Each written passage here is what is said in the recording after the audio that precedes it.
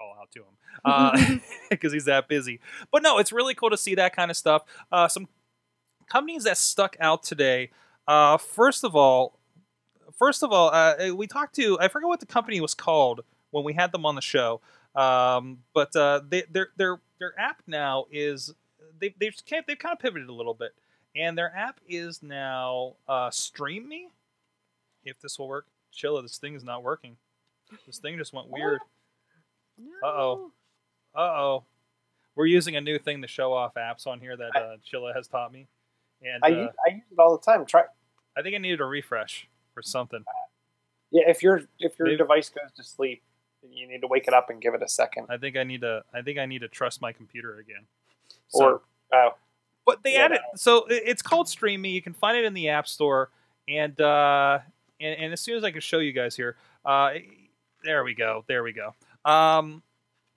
So you can find it in the App Store, and remember we were talking to them about they were doing they're trying to use Bluetooth, that you could go into a networking event and really kind of connect with people. They're actually using not location based, more context and location based.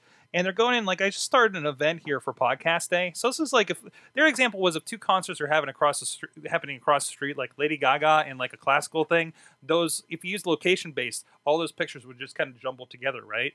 But here, I started my little event, and you can pop in and drop your images on here, and it's kind of a Snapchatty kind of thing. I think it does. I don't think my other picture went. Here we got one from the Streamy team, and again, you just kind of slide through there, and there's everything from their event. There was a big one for Alphalab today, for instance. And again, it's very Snapchatish. You take a picture by tapping. You put some text in there. You can give it how many seconds that it's going to show up on screen. It's an interesting pivot. I think this is something definitely for concerts. I think it makes a lot of sense for events. If this is still going around PodCamp, I'd love to use it for PodCamp and see kind of if it catches on. But I'm kind of back and forth with it a little bit. But yeah, there they are. There's the guys we had on the show here a bit ago. But really interesting to see how that's kind of changed over that cycle. Over just what was it, 3 months ago we had them on, right? Mm-hmm. So that's Stream Me. You can check that out in the App Store. Another one I talked about before, Seekahoo. This was the one that's kind of lets contractors themselves. I'm actually in the market for a plumber, perhaps here, and you actually go in and they can. It actually looks like Instagram for the most part. But the cool thing is they have before and after pictures of their work as contractors that just slides back and forth, and that's a really cool kind of interface. And it's not as costly to the contractors themselves.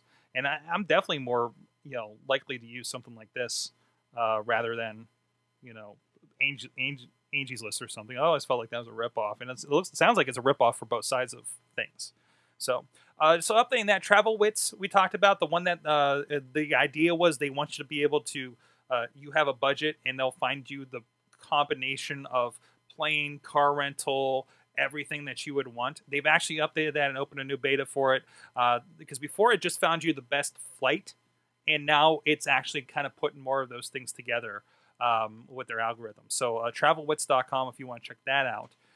Also, robots. There was actually a company called, I'll get the company in a moment, but they were writing software basically for 3D cameras, and they say, well, 3D cameras are here, and they pull it up. The Kinect has it. It's showing up on phone cameras, and they're trying to create software so robots can identify objects. One of the examples they gave was working with Amazon, because right now, and this is really cool, I've never seen this part before. Apparently the shelves actually come to the people to take the things off the shelves to the boxes, because I think they used to have to go up and down the aisles or something, right?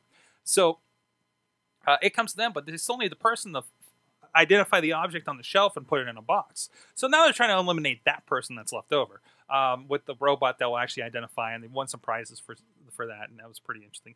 Capson Robotics was the company there, and they actually had a robot arm playing pool.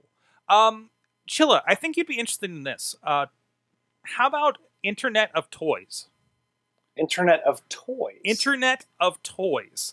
this caught my. I was really worried when they started explaining this that this is going to be the talking Barbie that connected to the internet. And that's exactly what I thought about. But it actually is a little more low key than I expected.